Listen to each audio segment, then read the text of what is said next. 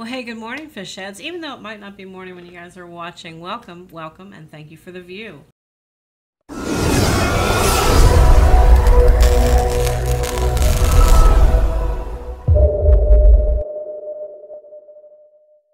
Jen Cravassi, Jekyll Baits, and I've got some tips and tricks today. I'm in the middle of a 10-piece foiled darter project, which is really cool. I've got base layers on, and then I did something different. Because it's going to be a foiled project, now, just to qualify, I am not a professional foiler by nature. I don't have the hot stamp pressing. I don't do any of that. I do occasionally get calls to, like for this order, get some foil together. And you can make it look really cool, trick it out. I'm going to be demonstrating on one, and I'm going to show you one that I've got that's already finished up. But there's a couple of different methods that I employ, as long as you have some tackiness on the bait. And I've used Loctite in prior sessions, where you spray on the Loctite, you let it kind of get tacky and dry, and then you apply the foil. That's so messy. I'm going to do something that's a lot less messy. Now, I'm sure I'm going to get lots of comments. I'm sure you guys have lots of different methods of doing this. I'm just going to show you what works for me. So if it works for you, awesome. If it doesn't work for you, my apologies. But this is how I do it. Now this, you can get on Lure Parts online. There's the number. There's actually 3 that they produce. This is my second favorite. I'm out of the first favorite that they put out. We're not going to use that today. Nor are we going to use this. This is a roll sheeting, real super thin, but it's on a sheet that you kind of press, and you have to have tackiness. But this way is actually my favorite way, and it involves loose flake foil. And you can get loose flake foil, say that 5 times fast with me, in a manner of different colors. I really like the multicolor, if you guys can see that on camera. Awesome stuff for like goldfish. And you can pick it up at a nail salon. You can pick it, some of the stuff you can pick up at Walmart. This stuff came from, I want to say, either Amazon, more than likely Amazon, or it came from AliExpress. One of those two. But this stuff is really good. It's super thin, and it adheres to baits under the following circumstances. So just to show you how thin this is, I'm going to pick it up with tweezers.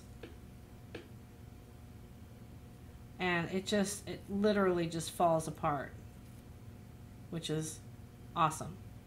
It adds a certain amount of texture, and if you apply it correctly, it's going to add a lot of pop randomly to your bait.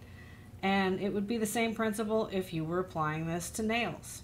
Now, I know a lot of you guys are dudes out there, you're not females, and you're not really necessarily paying attention to how people get their nails done.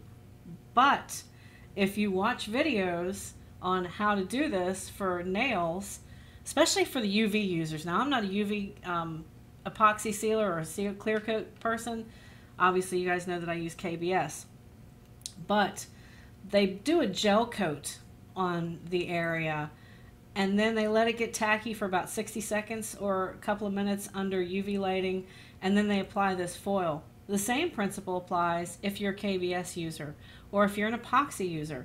You can add this to your surface once you have a soft clear coat formation. What do I mean by that?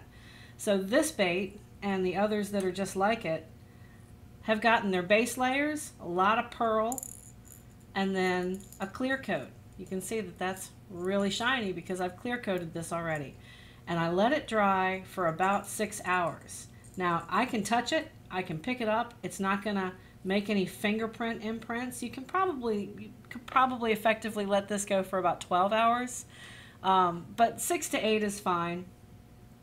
And then once you have that soft, somewhat unformed, it's not cured yet, you can touch it, there's nothing wrong with that. You can apply randomly, and it's not going to fall off, your nail foil flake directly to this bait. And it doesn't have to be in patterns. You're really not going to be able to get a pattern with this stuff simply because you're putting it on as random pieces of flake. But if you look at various bait fish in nature, you can see how this looks and how easily it tears. When you apply this stuff, and just for example, I'm going to do this full sheet on this side, it sticks right. Look at that. Look at that, folks. And it's so easy. Now, there are a couple of do's and don'ts to this, because you're going to be adding a couple of things to get this to stay put. So once I have whatever kind of foil I need, I'm going to run a very light transparent pearl, just enough to get this a little tackier.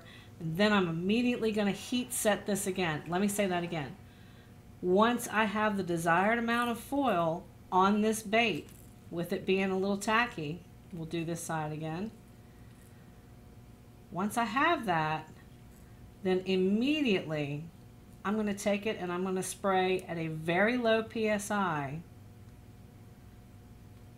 a light, almost a clear, like that opaque pearl additive is good from Comart, or if you reduce, a pearl white, because you don't want to lose the pop of the foil on this bait, but you definitely want to get it to adhere and completely.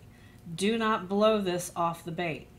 You will if you run anything other than like 10 to 15 max, but just barely pull that trigger back. But you can see I can stick this on with absolutely zero difficulty.